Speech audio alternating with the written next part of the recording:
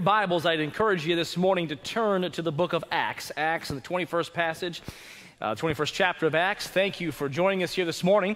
If you don't have a Bible this morning, you'll find a Bible in the pew in front of you. Please feel free to take that Bible and use that during the service. If you don't own one, take that Bible home with you as our gift to you. In the Bible in the pew, you'll find our passage of Scripture on page 1318 and 19. So 1318 and 19 if you use that Bible in the pew. But Jesus Christ is alive, as we sing about all morning long, and it does not change the fact, but encourages our heart to understand and realize that Christ is alive. Not lost on me this morning, just the events that surround our nation. I will just mention it briefly and then move right on. Yesterday, we had an event that is tragic in this nation, and there are many pastors and many pulpits this morning who will preach a whole message on the event yesterday. This is not one of those churches. We're going to look at the Bible this morning, just so you know. If you came for a political rally or a political thought, then you're going to have to go somewhere else after church and stay here at the church, because we're looking at the Bible and Jesus Christ this morning. Not only is he risen, we try to lift him up here at First Baptist Church and look at his word this morning. So put that aside for a moment. There is something, though, that kind of catches my attention, which will lead us into our text this morning. And that is the fact that there are two things, two attitudes, two exits, if I can, that will hinder us, even stop us from following God. One exit on the highway of God's will is an exit marked F-E-A-R, fear. Fear is an exit that when you take the exit of fear, you cease from following God. If following God is north on 75, then the exit to fear takes you in a 180 and puts you on the wrong path, the wrong direction. Following fear, living by fear, will never lead you toward God. It'll always lead you away from God. Yet fear is a juncture at many points in our life, or many junctures in our life. Fear causes us to worry. How many times have you worried about something? Could we even number that? All right, but the better question is, how many times today did you worry about something? Now, men, if I can talk to you for a moment, we like to get after our wives for their worry. Because women worry and men, we don't worry.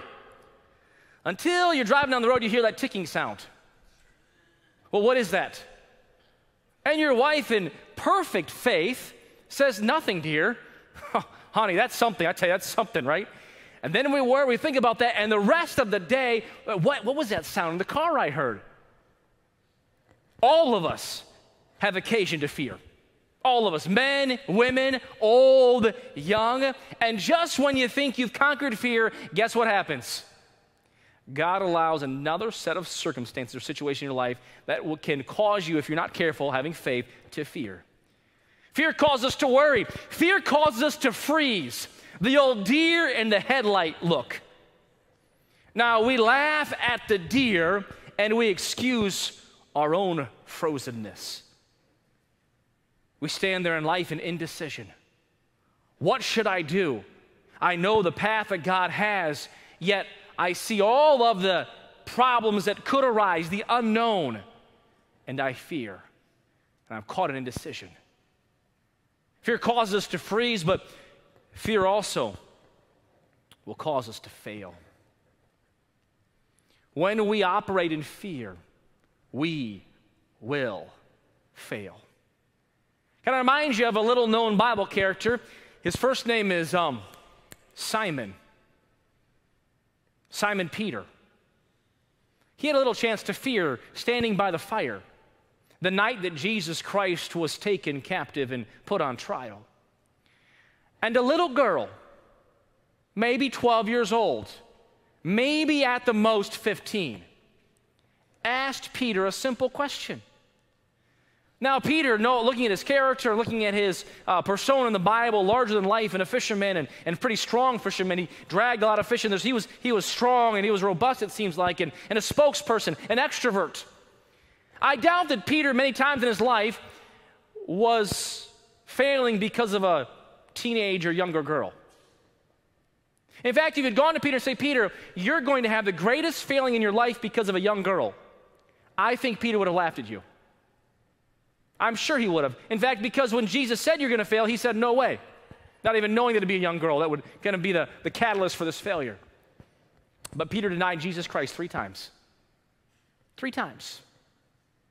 Fear causes us to fail. But there's another exit. Not only is there fear, and we'll see that in this passage, there's another exit off the highway of God's will, God's direction, God's path. And this is the exit that's marked L-O-G-I-C. Did you get that, Gail? You're thinking about that. She's like, man, L-O, go back and just about one more time, Pastor. Logic. Logic. Logic. How many times it's not fear that causes us to fumble, but logic? Well, this exit makes a lot of sense, Pastor. You see, it just makes sense. And God gave me a brain to use it. He gave you a brain to use it to know Him. Let everything that hath breath praise the Lord, praise ye the Lord. We are not here to exercise our senses. We are here to exercise our faith. Without faith, it's impossible to please Him. And this morning, fear and logic stand in the way. There are many Christians who love God sincerely, who worship God authentically, yet they have fear in their life, or they live by logic, and because of those 2 exits, they're not completely following God. So let's look at an occasion in Scripture in Acts chapter 21, beginning in verse number 8. We're going to find a time when Paul, the Apostle Paul, we faced with these 2 particular exits. And let's see what God brings to our attention. Beginning in verse number 8, where the Bible says this, "And the next day, we that were of Paul's company departed, and came unto Caesarea, and we entered into the house of Philip the evangelist, which was one of the 7, and abode with him. The same man had 4 daughters, virgins, which did prophesy." Now, I included these 2 verses in the text, they're not really part of the sermon, but as I was reading the text and where they're going from here to the next point and what God does, it intrigued me because Philip was one of the 7 deacons that we find earlier in the book of Acts. All right, one of the deacons that was full of faith in the Holy Spirit, that the people of Jerusalem and the different Christians knew that Philip was a godly man, knew that Philip was a worshiping man. He had a good testimony. God had used Philip the evangelist, one who shared the gospel extensively. But what caught my attention as I was getting ready for this sermon, that was not part of the sermon, was the fact that Philip was not only a good Christian out in public, Philip was a good Christian at home, because he had 4 daughters which also did prophesy. That means that somehow along the way, Philip not only lived it in the church house, he lived it in his house. That those young girls, those daughters, they saw their dad. They saw him at church and worship. They also saw him at home. And he must have been authentic because they also realized, this is the God that I want to serve. And if Philip had been a fake in public, then those girls would not have been the testimony that they would have had. I tell you right now, you can make a difference. Live the same here and here. And Philip was one such man who lived in front of everyone the same way in front of his daughters. And not 1, not 2, but 4 of his daughters. Those 4 daughters were prophesying for Jesus Christ. But that's not the sermon today, so let's continue on the passage, please. Verse number 10. "And as we tarried there many days, there came down from Judea a certain prophet named Agabus. And when he was come unto us, he took Paul's girdle and bound his own hands and feet." He took Paul's coat and Agabus wrapped it around his hands and his feet. And he said this, "Thus saith the Holy Ghost, so shall the Jews at Jerusalem bind the man that owneth this girdle, and shall deliver him into the hands of the Gentiles." Let's pause there real quick in verse 11. Let me ask you an easy question. All right, you're going to get 100 on this pop quiz. Is what Agabus prophesied, is it good news or bad news? Bad news. Bad news. No one in here would love God to tell you, listen, when you go home, you're getting handcuffs. And you're going to be delivered into people's hands who want to kill you, who are against you. No one would say, wow, that sounds wonderful. Boy, I better hurry home. That would not be a natural reaction, would it not? Well, would it be a natural reaction? Would be to like, oh no, this isn't good. Could you not see how there could be an occasion for fear right here? Anybody see that? Raise your hand if you see the occasion for fear. Paul, you're going to go get captured. I want you to notice what happens, and we'll pray and begin this sermon message this morning. Verse number 12. And when we heard these things, both we, that is the writer of the book of Acts, whom we know to be Luke, the physician, Luke, the author of the gospel, Luke, who accompanied Paul on multiple missionary journeys, Luke, who was a faithful servant of God, Luke, who was not weak in the faith, but strong in the faith, and other companions, but we, both we, and they of that place, all right, in that place, they said this, besought him not to go up to Jerusalem. Then Paul answered, what mean ye to weep and to break mine heart? For I am ready not to be bound only, but also to die at Jerusalem for the name of the Lord Jesus. And when he would not be persuaded, has to do with logic, doesn't it? When he would not listen to reason, like when he would not understand what we're trying to say to him, when he would not get the point of what we're trying to do here. Paul, like get with it, Paul, we're trying to persuade you. When he would not do that, we ceased, saying this powerful statement, the will of the Lord be done. My friends, that should be our heart's cry, the will of the Lord be done. Whether in life or in death, the will of the Lord be done. Whether I'm rich or whether I'm poor, the will of the Lord be done. Whether I'm full emotionally or whether I'm spent emotionally, whether I have all the relationships that I desire or whether I have no one that is with me or stands with me, the will of the Lord be done. Whether I've had my expectations met or whether every expectation I've had seems like a complete failure, the will of the Lord be done. So that there are no exits on this path of God's will. I'd like to point out three truths from this passage. That's Lord's help. Lord, help us this morning as we look at this portion of Scripture. Lord, I pray for your strength, for your help, that as I speak, these things would honor and please you, that your truth would be powerfully effective in this room this morning. That our hearts would be open, Lord, that our minds would be touched. And I pray that if there are those who are waffling on the highway of your will, seeing these exits of fear or logic, that this morning they would, with these disciples and with Paul, declare that the will of the Lord would be done in their life. Lord, if there's someone here who doesn't know you as Savior, I pray that today they would understand the gospel and what you've done for them. That today they'd be saved by trusting in you.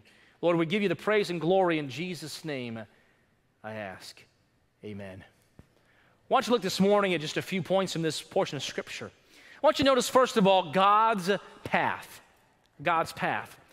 We find that in verses 10 and 11, where Agabus comes down, the prophet, binds the girdle, Paul's girdle, his own hands, his own feet. We read it.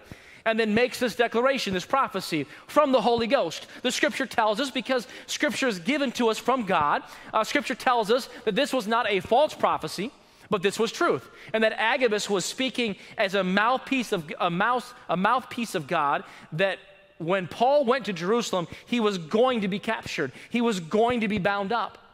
There was no case of mistaken identity, and there was no room for interpretation. This was not something that Paul could say, well, I feel what this means to me. No, this was clear revelation from God. Paul, when you go to Jerusalem, you are going to be caught. You're going to be bound up, and you will be delivered to the Gentiles. We also understand from that what's implied is that, Paul, you will never escape this imprisonment. This is it for you. This is the final journey, Paul, in your path for God. That is why those disciples, those near to him, reacted so strongly. This was not like other times when Paul's with Silas and they're in the jail and they begin to sing and God opens up the jail. No, Paul, this is it. God's path was made very clear to Paul. You're not going to make it. You are going to suffer, and you're in for a world of hurt.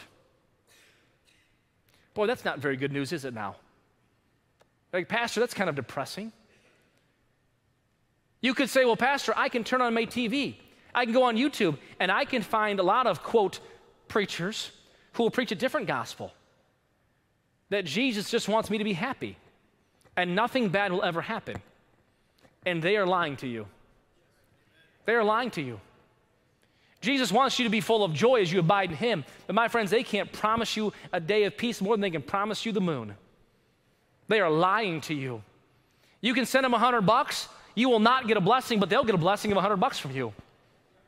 That's the blessing that will be received that you give. There are false teachers, there are false prophets, there are false preachers and false pastors who will say this: you follow God and he will cushion your path. No, my Bible says you follow God, he will direct your path. He will direct it. He will make it to be plain. He'll make it to be straight. But there are some times when God's news isn't good news. Now, that's not always the case, but there are those times, and right here, God's news wasn't good news. God's path isn't always the easiest path. God's path is not always the easiest path. God's path is not always the most comfortable path. But God's path is always the best path. I don't know what God has on your path. I don't know what is down the road, what on your highway of your life, what God has for you. For some of you, it could be a sickness. And as you come into the sickness, you think, this is not good news. This is not comfortable, but it will be God's path. And God's path, though it may not be the easiest path, though it may not be the most comfortable path, God's path is always the best path. Mark it down. There is no safer place to be than in the middle of God's will. Write it down. There is no better place to be than right where God wants you to be. And you may be bound up physically, literally, or emotionally and health-wise. But God's path is always the best path. We could take time this morning, or if we had time, we could take a moment and we could take a microphone around this room. We'd hear a few things. First of all, if I asked for hard times, we could fill the time with trouble. In this room. We could fill it with trouble. You could tell me stories that would make people weep in this room. Things you went through as a child, or perhaps last week in health and in family. Terrible things. But then you'd hear this. You'd hear some who would relate these things and end it like this. But God is so good. But through it all, God was with me, and God carried me through, and God is so gracious, and I don't deserve anything else, and I wouldn't want to go through it, but I wouldn't trade it. And there would be others who would sound like Jacob in the Old Testament. Few and evil have been my days. And they'd finish out their little example of trouble with, I hate my life. My friends, choose to be in God's path, because God's path is the best path. But notice also what happens here. Verse number 12. We see some good friends. Now, these are godly friends, but they steer off a little bit in the wrong direction. Verse number 12, when we heard these things, both we and they of that place besought him, pled with him, not to go up to Jerusalem. Now, as we kind of study, and keep your finger there in Acts chapter 21. We're going to go to two other passages that are close by. Some will submit that Paul was not supposed to go to Jerusalem. In fact, earlier in Acts, we did not read this portion, but look in verse number 4 of Acts chapter 21. In finding disciples, we tarried there 7 days, who said to Paul through the Spirit that he should not go up to Jerusalem. There's some that would say, Paul was not supposed to go to Jerusalem, that was his own fault and his own error. I'd like you to turn back to Acts chapter 19. Hold your finger at 21 because we'll come back to 21. In Acts chapter 19, Paul is on a missionary journey. In verse number 21 of Acts 19, the Bible says this, "And after these things were ended, Paul purposed in the Spirit, when he had passed through Macedonia and Achaia, to go to Jerusalem, saying, after I have been there, I must also see Rome."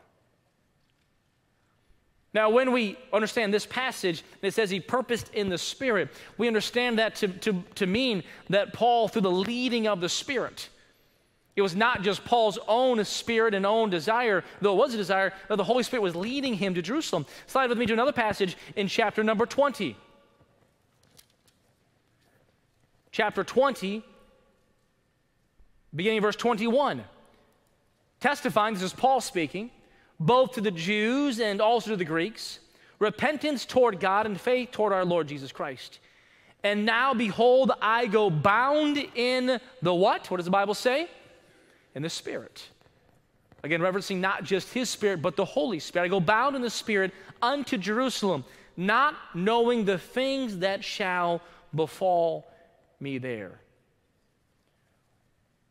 What we can kind of gather from this is not that Paul shouldn't have gone, but that God had warned Paul what was going to happen in Jerusalem.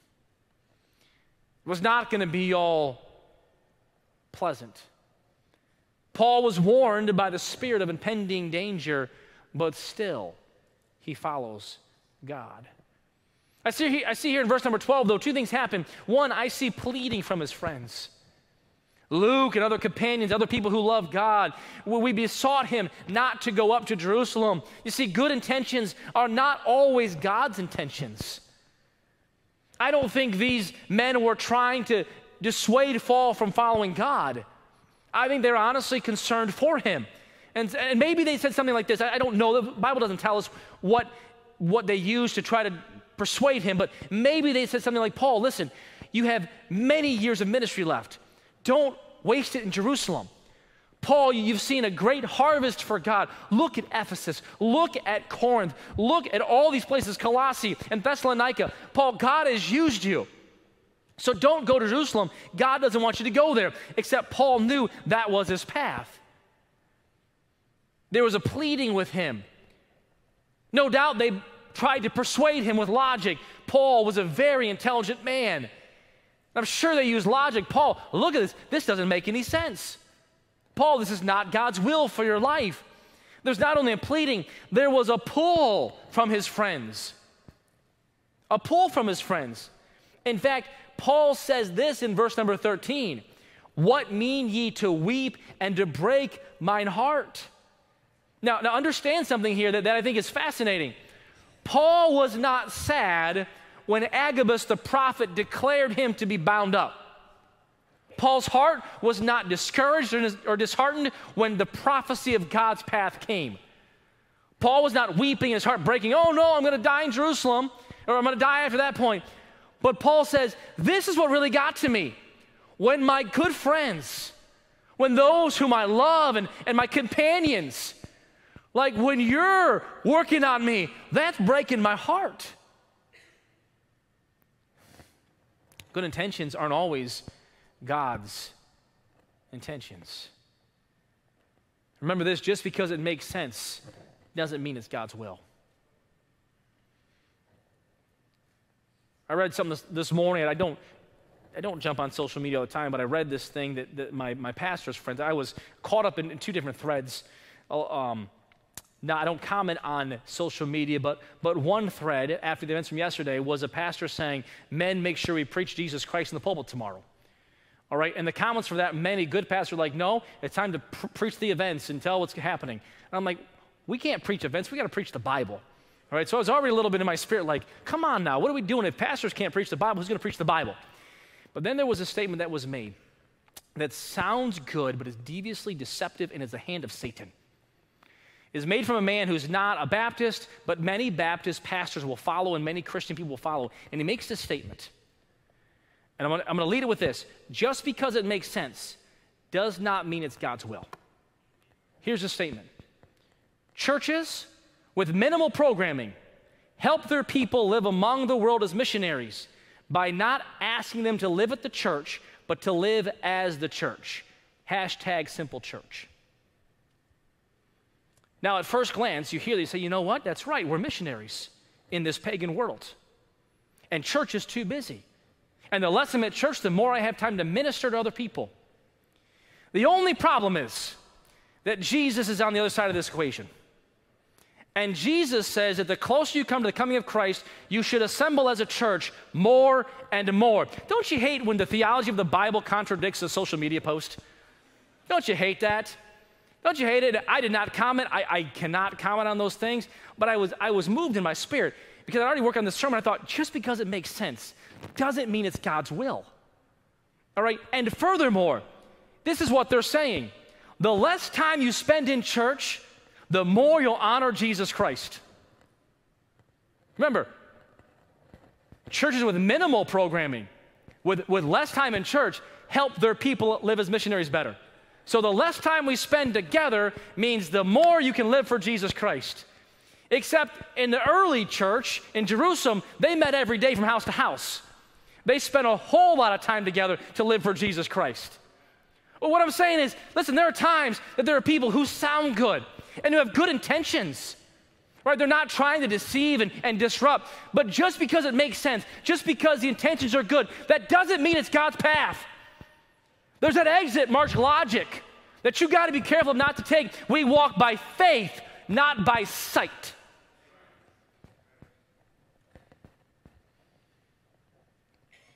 And we see last of all this morning the great calling. The great calling. Verse number 13 and 14. Then Paul answered, what mean ye to weep and to break mine heart? For I am ready. Are you ready this morning? Are you ready? Paul says, I'm ready. Are you ready?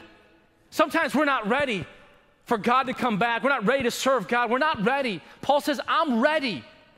Like I'm eager. I'm anxious. I'm ready today. I'm not sitting idly aside. I'm not wasting my time. I'm ready not only to be bound, but also to die at Jerusalem for the name of the Lord Jesus. Paul says, I'm not going there to die for myself. I don't want a statue. I don't want accolades. I'm going there, and if I die, I'm dying for Jesus Christ. And he says in another place, for me to live is Christ, and to die is gain. Paul says, I am ready for the great calling, for the greatest calling. You see, following God is the highest calling. Following God is the greatest calling. Obeying Jesus Christ is the best thing we can do. Three things happened. First of all, Paul acknowledged what was going on. What mean ye to weep and to break mine heart? He accepted what God has for him. See, sometimes the Lord calms the storm. And sometimes God calms his child in the storm. And Paul said, this storm will not be calmed, but I am calm because I have Jesus Christ. It's high time that we quit praying for the calming of the storm and seek the calming of the Savior. Life may be disrupted, but Jesus Christ is the same yesterday, today, and forever. And on that path, his path, God's path, is the greatest place we can be. Then they acquiesced. The Bible says these men, these women, they ceased. We cease saying the will of the Lord be done. Someone said this, that we are made and we are inwardly fashioned for faith. We're not fashioned for fear. That's why when someone worries, when someone has anxiety, that their body literally breaks apart. When you carry that stress, your internal organs cannot withstand the stress from your mind and the fear and anxiety and worry and panic. We are not fashioned for fear. We are fashioned for faith. When we follow our logic, we literally make a failure of life because we're not fashioned for logic. We're fashioned for faith. And Paul says, I am ready to be bound. I am ready to give my life for Jesus Christ. We find out in 2 Timothy. We find that Paul did go to Jerusalem, that Paul was bound there. He stood before different men, different trials. We'll discover that in the next few weeks in Acts. But in 2 Timothy, when Paul's writing to Timothy from his house arrest, Paul says this, at my first answer, no man stood with me, but all men forsook me. I pray, God, that it may not be laid to their charge. Notwithstanding, the Lord stood with me. And my friends, if we go through trials and tests, I hope that we can stand together as Christians. But if someone doesn't stand with you, don't be discouraged. God will stand with you. And if all men forsake you, Paul says, notwithstanding, the Lord stood with me. And I'd be thankful for your help. I'd be thankful for your support. But my friends, I need God to stand with me. You ought to be thankful for those around you who are Christians who will pray and support you. But you must have God stand with you. And when you stand in His will and follow His path, then no matter what happens, God will be with you.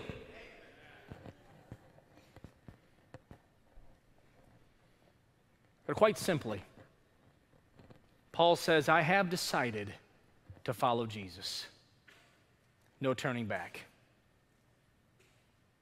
Quite plainly, Paul says, though no one join me, still I must follow. Paul says, the world behind me, the cross before me. I have decided to follow Jesus. It's 150 years ago or so when that song was penned. As the story goes, there's a group of missionaries who came to an aggressive area, northern India, tribal region. Primitive and aggressive headhunters.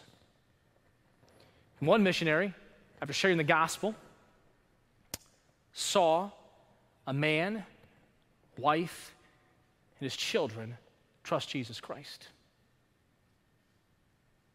The leader of that tribe, the village chief, called the family and summoned all the villagers.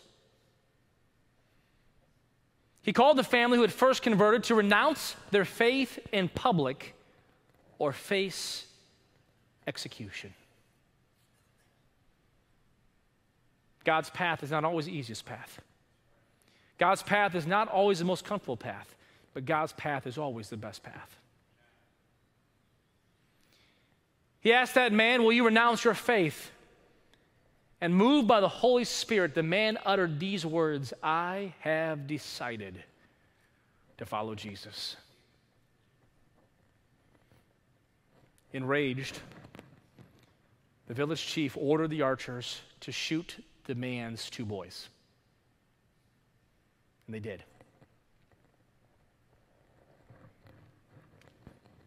As the boys were lying on the ground, the chief asked the man again, now your sons are dead. Will you denounce your Jesus? But the man replied this, though no one join me,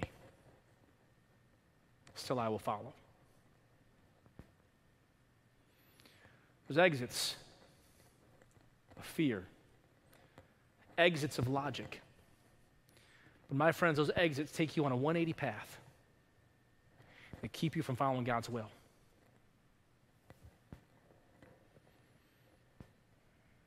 Chief was even angrier. Ordered the archers to shoot the man's wife, which they did.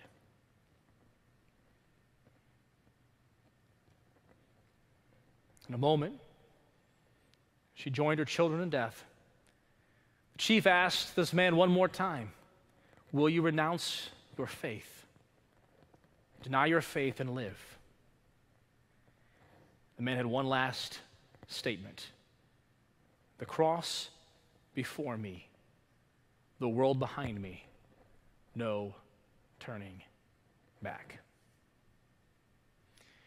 See, my friends, we're in a great calling, the highest calling there is, the calling of Jesus Christ. No matter where that leads us, no matter what end that takes us to, may we echo the words of Paul, the disciples that day, and this man, the will of the Lord be done.